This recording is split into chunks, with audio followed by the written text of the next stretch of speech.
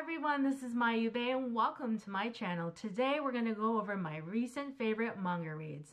Let's go! So first off is Frieren Beyond Journey's End. So the story is about an immortal elf mage named Frieren who joined up with a group of adventurers and traveled with them for a long period of time. So their adventure concluded after they defeated the Demon King. So after they disbanded and the adventurers grew older, Frieren decides to go on her own journey and starts for her new adventure and meets new characters along the way. So I enjoyed the series. I currently have up to volume 6, and as of this recording, volume 7 is out. So reading this series does remind me of watching and reading The Lord of the Rings, but Frieren is more chill. I like most of the characters, and I'll definitely continue reading more of this series. I'm a little bummed that it's on a hiatus now, so yeah, kind of a bummer. But I'm looking forward to the anime that's coming out soon too. So the next read I enjoyed is The Dragon Knight's Beloved. So the story is about Melissa, who is a maid, and she works at the royal castle and she cares for the dragons of the Dragon Knights. So the dragons really like her because she exudes this good vibe.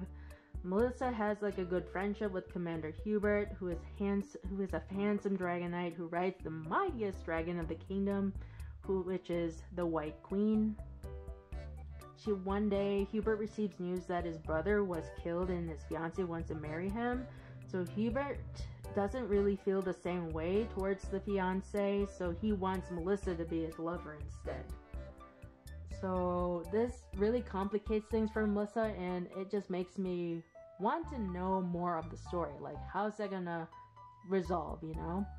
So I read the first 2 volumes, and I like most of the characters introduced. So there is a 3rd volume out, but I have not gotten the chance to read it yet.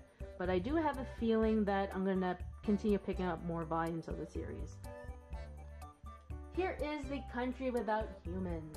So this story follows a girl named She, and she's the only human in this world inhabited by machines.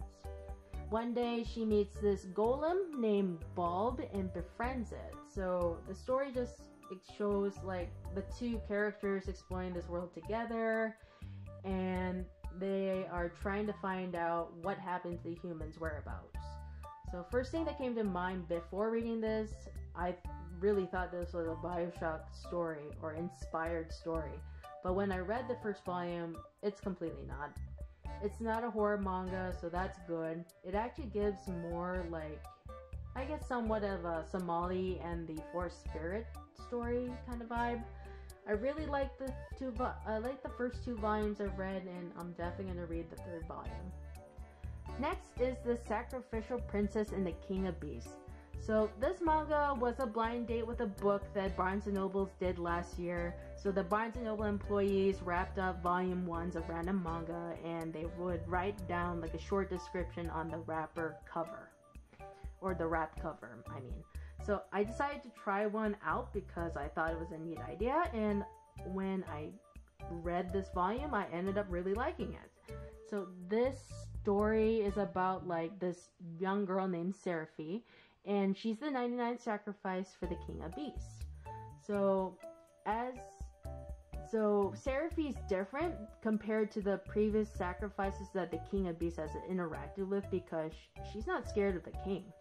And as they interact with each other, things get really interesting, and there are some political moments in there too.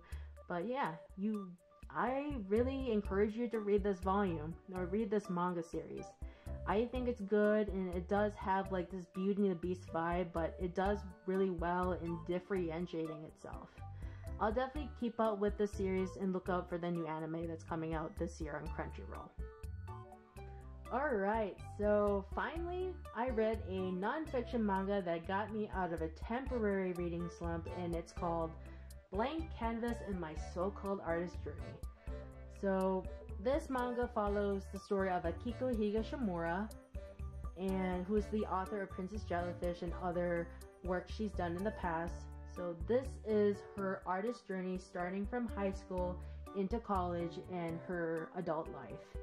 So it also like shows how one of her mentors made a really huge impact on her artist career and her life.